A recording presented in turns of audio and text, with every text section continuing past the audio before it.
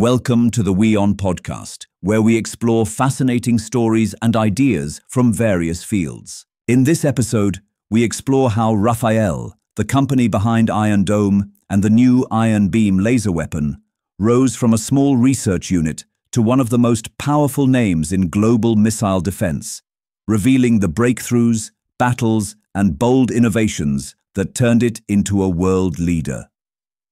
This transformation traces back to the nation's early days. For more than 7 decades, Rafael Advanced Defense Systems has evolved from a modest post-independence research unit of Israel into one of the world's most influential defense manufacturers. The company, which was established in 1948 under Israel's Ministry of Defense, has steadily transformed into a global leader in interception technology, precision weapons, and integrated battlefield systems. Its breakthroughs, most notably Iron Dome, David's Sling, the Trophy Active Protection System, and the newly operational Iron Beam laser weapon, have reshaped modern air and missile defense. Its systems today are deployed by dozens of militaries, including 20 NATO members, and are credited with some of the highest real-world interception rates ever recorded.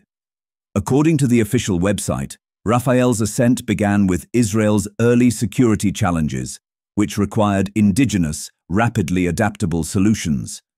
Over time, the company developed expertise in missiles, electro-optics, guidance, propulsion, and later, cyber and AI technologies.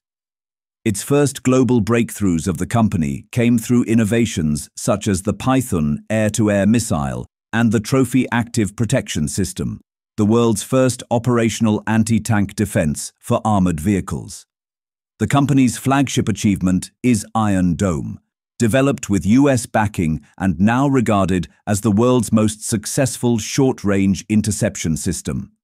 The Tamir missile destroys incoming rockets, artillery shells, and UAVs with success rates above 90%. David's Sling, designed to intercept medium-range ballistic and cruise missiles, and the Spider family, offering protection up to roughly 160 kilometers, have created a multi-layered air defense portfolio now exported or sought after worldwide. These systems have shaped global thinking on missile defense, prompting several countries to develop or attempt their own Iron Dome-like systems. Its newest milestone is Iron Beam, a high-energy laser interceptor intended to counter rockets, mortars, and UAVs at near-zero cost per shot. According to Rafael, the system became operational around late 2024 to early 2025, representing the world's first functional integration of high-energy laser interception into national air defense architecture. Iron Beam is designed to complement Iron Dome, providing an economical solution to mass-launch threats where interceptor stockpiles may be strained.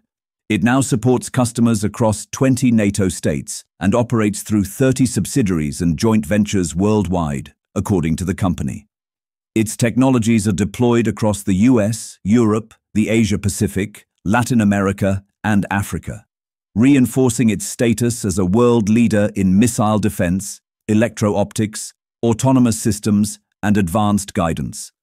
Rafael's portfolio includes advanced aerodynamics, missile systems, autonomous platforms, electro-optic targeting, AI-powered command systems, RF technologies, cyber capabilities, and even quantum-based innovations.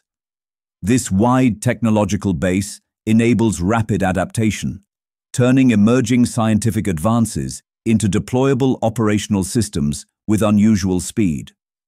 With more than 10,000 employees and thousands of subcontractors, it is now one of Israel's largest and most strategically important defense companies.